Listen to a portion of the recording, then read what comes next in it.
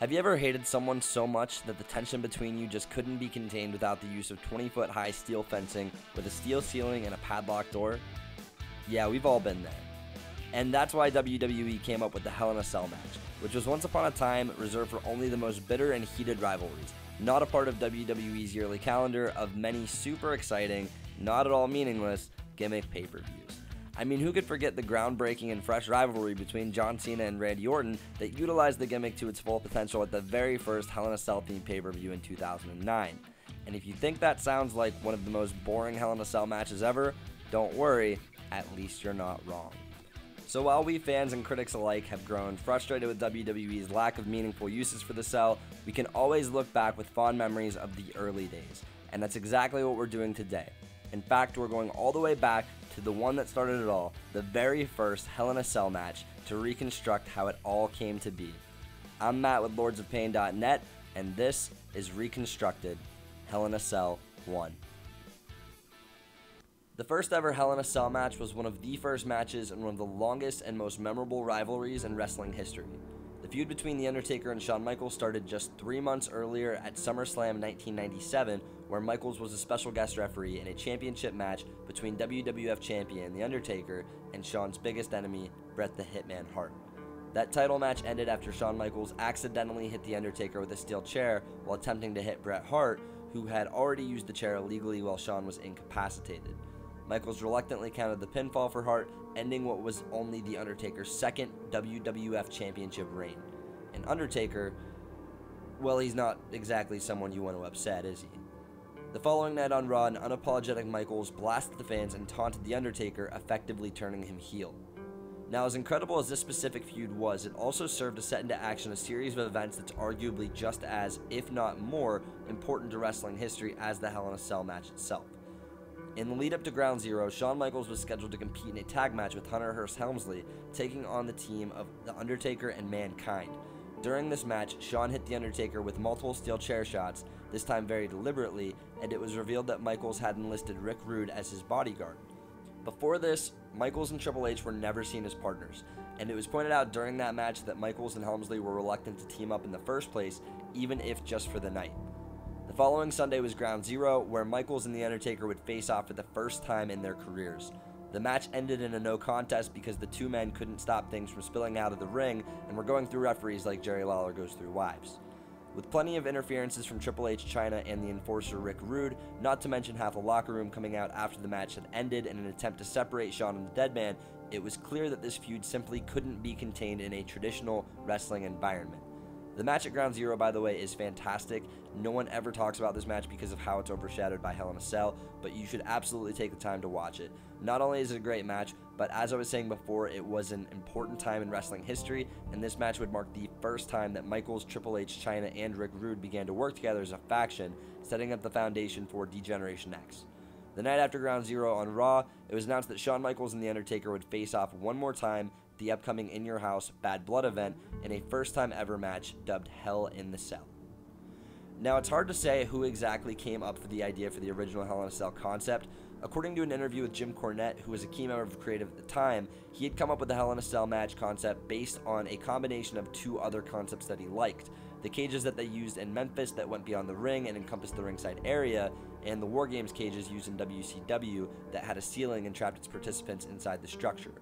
However, Shawn Michaels would go on to claim that it was a Georgia Championship Wrestling match, a 1983 match billed as the Last Battle of Atlanta between Tommy Rich and Mad Dog Buzz Sawyer that he had seen years earlier, and his suggestion to borrow the concept of a steel cage with a top on it that culminated in the creation of the first ever Hell in a Cell match. Michael Hayes has made the same claim, but Cornette has repeatedly recalled Hayes not even being a part of coming up with the match in the first place, and sticks to his story of War Games and Memphis cage matches being the true inspiration. So it is hard to say who actually came up with the Hell in a Cell match. And before we get into the match itself, it is important to look a little further into the Undertaker storyline leading up to In Your House Bad Blood. As stated, The Undertaker isn't someone you want to upset. Prior to everything with Shawn Michaels at SummerSlam 1997, Paul Bearer was tormenting The Undertaker after their falling out about a year prior. Bear betrayed the Deadman at the previous year's SummerSlam in 1996. Taker later set Bear on fire because he's the goddamn devil, and that's what he does. During the lead up to The Undertaker's feud with Michaels, Bear was popping up left and right like a terrifying little harbinger of doom, preaching about spilling the truth of The Undertaker's dark past, how he murdered his parents by setting their family business, a funeral parlor, on fire. Very relatable stuff. Bear would also reveal that The Undertaker's little brother, a yet-to-appear character known only as Kane, who Undertaker assumed had died in that same fire, was actually alive and in Bear's custody. Now, Undertaker would go on to rebuke these claims that he started the fire, claiming that he saw his little brother go into the shed with embalming fluid and that he should have stopped him, but that's all that we really get to know about this mysterious figure Kane until a little bit later on. The story is built up very slowly, which adds a ton of depth to it and really sets the stage for the debut of Kane. And now that we know the entire backstory leading up to In Your House Bad Blood, let's talk about the match. From the very beginning, the storytelling is on full display. Before the match begins and the cell can be lowered, Commissioner Slaughter is out at ringside with a referee checking underneath the ring to ensure that nobody is there and no one can interfere. After both men enter as the cell door is being locked, the typically cocky and confident Shawn Michaels goes into a full-on panic at the realization that he's completely trapped inside with The Undertaker. Michaels goes over the referee, who's locking the door, and starts pleading with him as Triple H tells him from the outside that everything is going to be alright. Michaels regains his composure, and the match is set to begin. The Undertaker is very slow and methodical in this match, taking his time in dissecting Michaels, who is still in desperation mode throughout most of the match. At several points, Shawn tries to climb the inside of the cell in an attempt to get away, but he has absolutely nowhere to go and instead gets brutalized by The Undertaker on the outside of the ring through the early stages of the match. Michaels does get a small amount of offense in, using his agility and cunning to dish out some punishment of his own, including a brutal piledriver from Michaels onto the steel steps outside the ring. But it's only through the use of steel steps and a chair that Michaels is able to hold his own for any significant period of time. As soon as he comes to realize that there is no quit in The Undertaker, he just crumples. Soon enough, Michaels accidentally lands on a cameraman outside the ring and assaults the man in frustration after landing on him. This is some intelligent planning, as it sets up a believable excuse to open the cell door to attend to the cameraman. The timing here is absolutely perfect. As the cell door is being unlocked and the cameraman is being helped up, HBK is in the middle of tuning up the band and nails Undertaker with sweet chin music, only for him to sit up almost immediately after being hit. Michael realizes he has a small window of time to escape the cell and bolts for the door, being followed by The Undertaker. And this is where the match goes from being memorable to being groundbreaking. The Undertaker doesn't let Shawn get too far as the two men leave the inside of the cell. He begins slamming Michaels into the outside of the cell, and in a moment of desperation, HBK climbs onto the side and then the top of the cell, being followed by The Undertaker. There's truly no escaping the dead man on this night as he follows a badly busted open Michaels to the top of the cell, throwing him around the structure as Michaels continues to try and flee. Now HBK is climbing down the other side of the cell in desperation, trying to get away from The Undertaker, but is halted when he gets a handful of his hair caught by the dead man, who finally releases Shawn, letting him fall off the side of the cell and through the Spanish announce table in what was easily the biggest bump anyone had seen in the WWE up to this point. The dead man climbs down and continues to ravage Michaels on the outside before finally taking him back inside the ring to finish him off. Undertaker hits Shawn with a chokeslam from the top rope, then exacts his revenge with a steel chair shot right to the head in a moment of poetic justice, bringing the feud full circle from its start at SummerSlam 3 months earlier. As Shawn Michaels lays with his back against the mat and his face covered in blood, The Undertaker signaled that he was ready to finish the fight with his signature throat cut taunt that always preceded a tombstone piledriver. And then, the lights go out, and organ begins to play over the PA system, and soon, dim red lights covered the entire ring and entranceway as Paul Bearer accompanies a towering man in deep red and black attire, long black hair, and a now iconic red mask.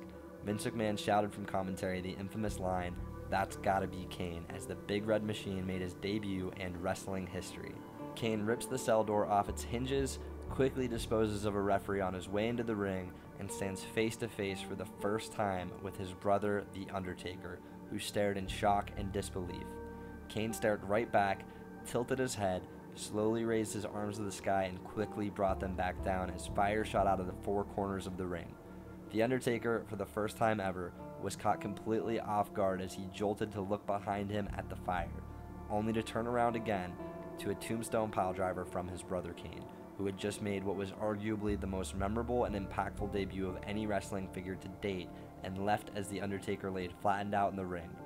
A profusely bloody Shawn Michaels used every ounce of energy he had left to crawl over and cover the dead man with one arm, as referee Earl Hebner was recovering just in time for the definitive 3 count to end the match. Michaels gets peeled off the mat by Triple H in China, barely able to move on his own as The Undertaker is beginning to stir, still dazed on the mat, to close out In Your House, Bad Blood, and the first ever Hell in a Cell match. Now, there's really no debate that the first ever Hell in a Cell match was an absolute classic, earning WWE its 4th 5-star rating ever at the time from the Wrestling Observer newsletter, and being the 2nd 5-star match to include Shawn Michaels after his infamous ladder match with Razor Ramon at WrestleMania 10. Believe it or not, this is the only 5-star match that The Undertaker has had in his entire career.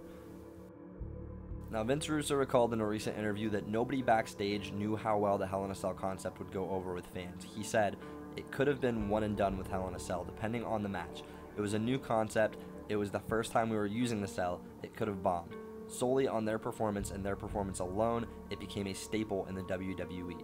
Russo would also go on to claim that he came up with the name Hell in a Cell, though Bruce Pritchard recalls that Vince McMahon was actually the one to pitch the idea. In an interview with The Undertaker, although one that took place in the early 2000s, which is less than halfway through his career, the dead man, when asked what his favorite match was, would reveal that the first Hell in a Cell match with Shawn Michaels was his favorite. He cited the physicality and psychology of the match for making it his choice over his infamous cell match with Mankind the following year, which many fans remember even better than the match with Michaels for the insane bumps that Mick Foley took during the bout. Now, Shawn Michaels would go on to recall, quote, "I like it more than the one he had with Mick because it was 45 minutes. It told a story more than theirs. Theirs was around 2 big bumps. Ours told a story. There was a match, and then there was all the other stuff. Our match wasn't defined by what happened with 2 bumps." Kane has gone on to talk about the match in particular quite a bit for obvious reasons, but more on that in another video. Needless to say, Hell in a Cell 1 is a rare masterpiece of professional wrestling, a match that has cemented its status as legendary, not just for how great it was, and not just for who was in it, but everything that happened along the road to In Your House, Bad Blood. And now that we've reconstructed the entirety of the match, sound off in the comments below and let us know, is this the greatest Hell in a Cell match of all time? Does it deserve to be remembered more fondly than some of the more brutal Hell in a Cell matches that followed it? What other matches and moments do you want us to dig down into the history of and reconstruct next? Thank you guys so much for watching. I'm Matt with lordsofpain.net. Be sure to hit the subscribe button down below to catch the next episode, and visit lordsofpain.net for your daily dose of professional wrestling.